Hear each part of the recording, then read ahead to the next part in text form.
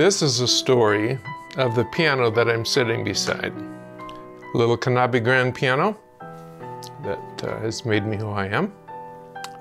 The story goes back long before this piano though, back to Sulphur Spring, Texas. Back in 1946, John Boyd Sr., my father, got married to Mom, Catherine. And one of the first things that Dad bought was a piano, an old Brinkerhoff upright piano that had been through a flood. The sounding board wasn't that great. It didn't really hold a tune super well, but it worked. It worked. So when we lived in Madison in the second grade, I began piano lessons. It went pretty well. As soon as I learned something, I wanted to share what I knew with Mom to teach her. So I guess that was a forerunner of who I would become. That went good for 2 years. And then we moved to Victoria, where it didn't go so good, and I told Mom I wanted to quit piano. And we were moving to Pendleton about then, and she said, well, take lessons till the end of the 8th grade. If you still want to quit, you can quit. Well, Ivan Botsford, my teacher, was able to get through to me, and by the 7th grade, I was having fun. In the summer between 7th and 8th grade, my buddy Steve and I started playing piano duets, and that was a whole lot of fun.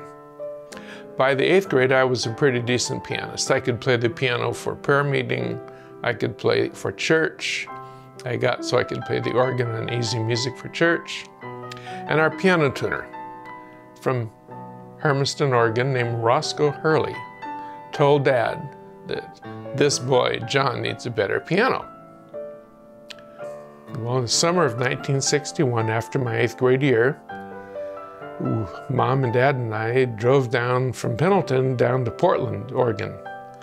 And we got our Portland Oregonian and looked at used grands and went and looked at a couple. They were better than our Brinkerhoff. We also took a look at Tallman's pianos out on Sandy Boulevard to see what they had in the way of used grand pianos. Well, the guy heard me play a little bit, the sales manager, and he said, come try this piano. And it was this piano here, a brand new Knabe grand piano, 5'2". And Dad says, we can't afford that. We can't afford a new piano, because what we'd been looking at was around $1,000 in price. And this one was valued brand new at over $2,500. Which was a lot of money in 1961. But he said, well, I'll give you $800 for your old piano sight unseen, and it probably wasn't worth $100. So Mom and Dad went off in a corner to talk. Now, it's not a side story, it's a very important part of the story. Dad had always, as a pastor, wanted to go on a trip to the Holy Lands with HMS Richards on one of his tours to really see things and hear how things had been when Jesus was there. But he wouldn't go without Mom. And so they talked, and he had never saved up enough money for them to go. So pretty soon they said, okay, we're going to take the piano. And Holy Land money became my piano money.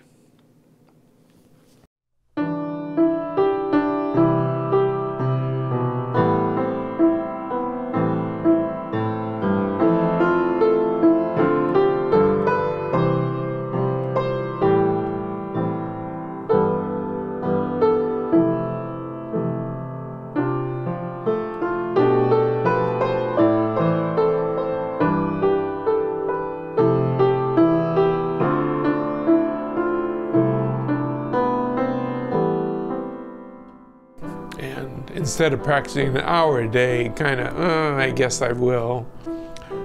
With this piano, I practiced a couple hours a day, and in the summertime even more, because all I could do in the summer was mow lawns, play baseball, and practice the piano. So I probably played 3 or 4 hours a day on the piano. And I guess the piano, I don't guess, the piano made my skills to the point where when I wanted to be a music major and teach music, like I wanted to teach my mother, I did it, and I've been teaching since 1968, which is a long time, and it's all thanks to this piano here.